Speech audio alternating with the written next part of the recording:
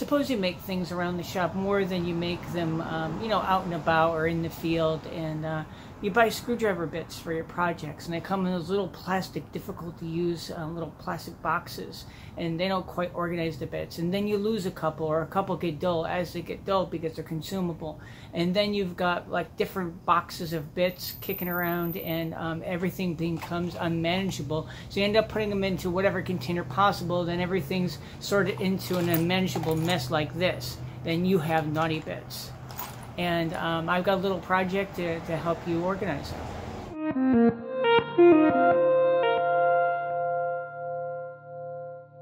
If you have your own shop, basically, if you're not moving around, there's no reason why you should have to put up with those little ridiculously hard to use little plastic containers the bits come in, especially as your bit collection grows. And you may be asking yourself, well, Brenda, you just took a piece of wood or two pieces of wood and you put a bunch of holes in it, and I could do that. Well, good. So these are the bit holders. So basically they're just blocks of wood with holes in it, and you can see the holes are countersunk, and I put some finish on it. This wood ironically is Honduras mahogany, and I had rescued a whole bunch of this wood from the side of the road, and I processed it, cutting it into pieces that are as large as they could be.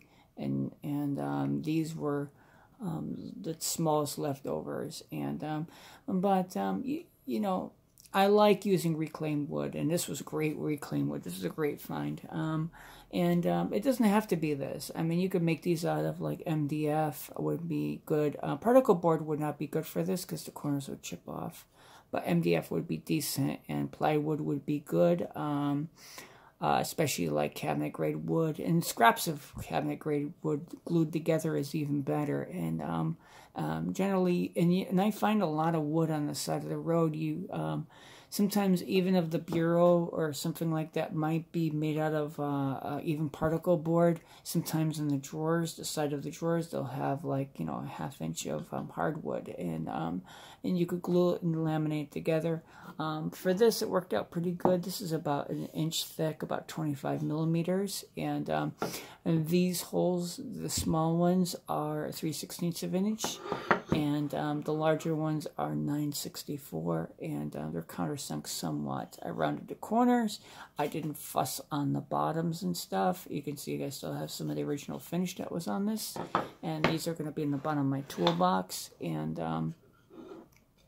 yeah, so well, you know, you might be thinking to yourself, well, you know, like, this is, how do I get all the arrays of the holes like this? And so I'm going to post the templates, and you can print out the templates, and if these particular templates don't work out for you, then you could get a program, a CAD program such as FreeCAD 3D, or even use Inkscape, or even Photoshop, or what have you, whatever tool you're comfortable with, and just lay down some dots and copy them around and make the thing.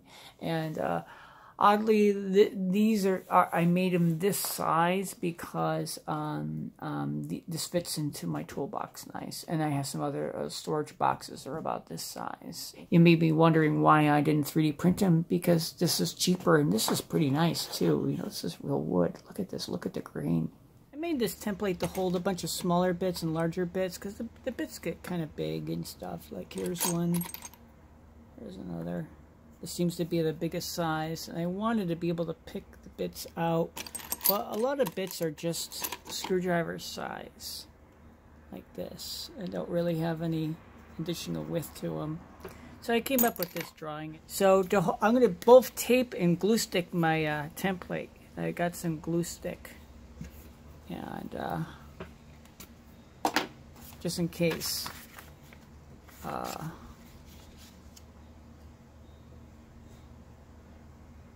I'm just going to line it up with the edges. I don't know how well any of this thing is going to stick onto this, but just in case, I've got some tape. I don't know how well this is going to stick on the edge of this, but there's always that hope.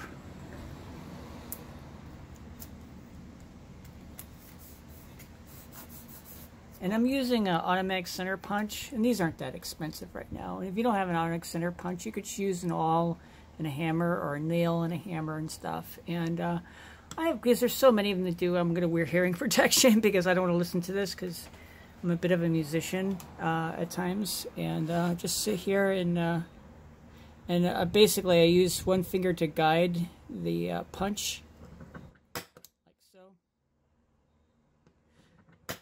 Well, and you get the idea. I had problems with my Harbor Freight automatic center punch. I'm probably going to replace it with an American one. And notwithstanding, I'm going to pull up the template and see what I have. Maybe I can get 2 uses out of this. I don't know. We'll see. See, the glue stick is still holding. Actually, the glue held up pretty well. Well, at least the template didn't slip, but these are SAE or US customary size bits, and I'm just using the drill index to judge a bit, and it looks like, obviously 1/4 inch isn't going to go, so it looks like 932 might. So I'm going to get the depth not too far down because I want a little bit of strength, but I don't want it to wobble very much either. I got some glasses. Protect my eyes.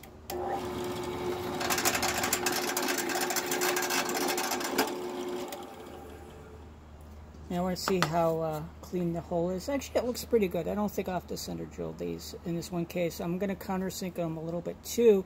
So I think I'm going to give this a shot. I'm going to see how the bit fits in there. And it fits in there pretty nice.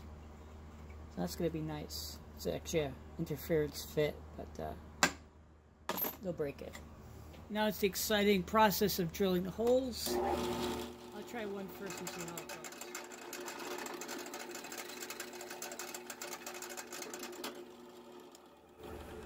Always wait for it to stop completely. That should be pretty nice.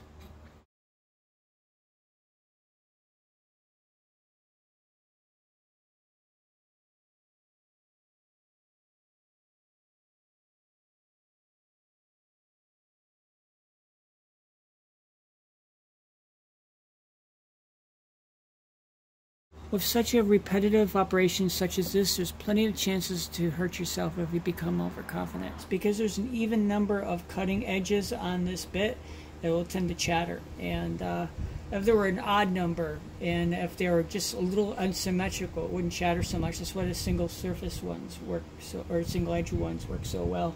And I think I got this pretty close. But I'll try this, and I'll just be careful. When I countersunk, I usually try to do it just kind of quickly, and but I've got to check and make sure this isn't too deep. We'll see how this works out, and this has got some wear on it, so let's see how it works.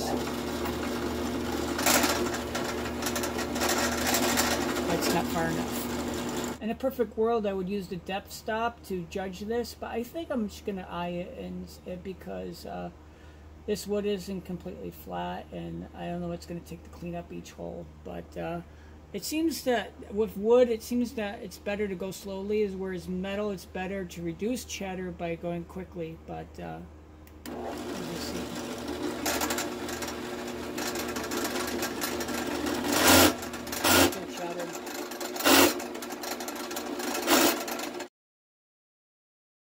Something like that. It looks like that'll work out pretty good. In the end, I did use the depth stop, and ultimately I found that just going slow and letting it reach the depth stop, a lot of the resonances work themselves out. I wish I had a sharper bit. But, well, the good news is I have a router. The bad news is the bearing is seized on it, and so what I'm going to do is I'm just going to put an edge on this using the belt sander. I've got the guard removed. You have to be careful because it's going to want to go to the table or over the end, probably towards the table. And this takes a certain amount of finesse to be able to do this. Let's see how it works out. Bearing in mind, this is just a bit holder. You know, it's one of those projects. I want to get it done.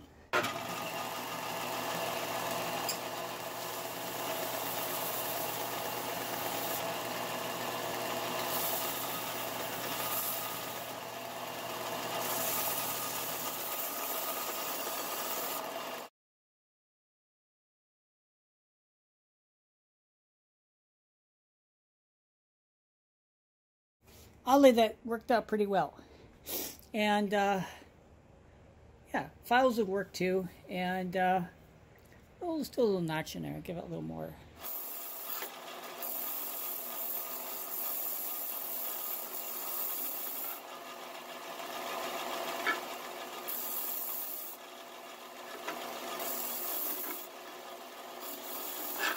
I've got this little sanding block and some 80 grit paper. I'm going to go around the edges, and I can get them a little more uniform, because you can take your strokes nicer.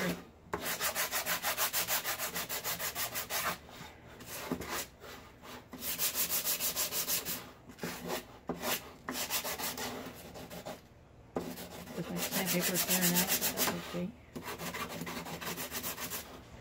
As it is, I'm just sanding this a little bit, like so.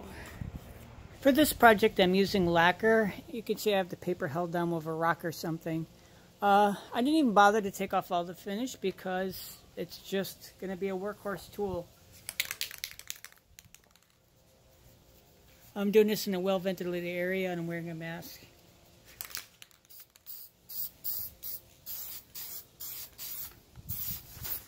Of course, I need another rock or something.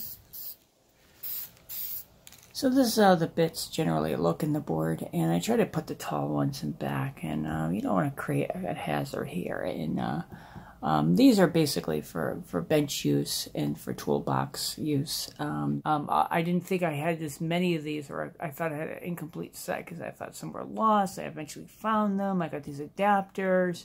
I got one of these. This isn't looking so good, but bits are consumable too, so if you buy a set, it's not going to stay a set. And like in the case of Phillips, that these things wear. I helped a friend with a deck, and I don't do a lot of that kind of work, and it's because my back's not always so good, but these things don't last forever, and that's why they use Torx a lot now, and the Torx T25s and stuff like that work pretty good.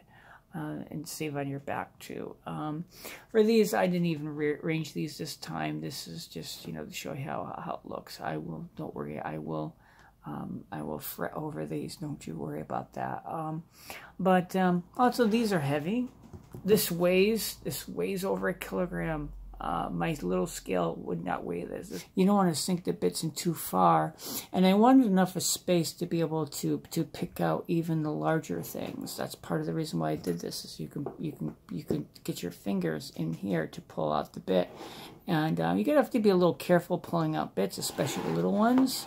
The little ones are pointy, and so if you jam your hand down there, you'll get it right here. So you just go and just pick up a bit. And it's better to always go diagonally. If you always go diagonally, you've got a lot of room. If you go this way, not so much. And you have to be careful. These are, you know, these are pointy things. This is a bed of nails, and I just still can't get over the mahogany. And so I throw out that wood. I don't like wasting wood.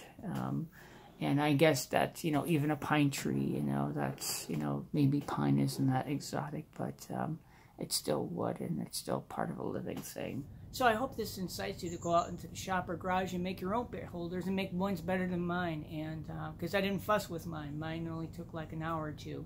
Actually, shooting these videos took longer than actually making the bit holders. Anyway, but so if you could subscribe and watch some videos. I'd like to get this channel monetized again. I really wanted to do this on a regular basis. I become a naughty bit. So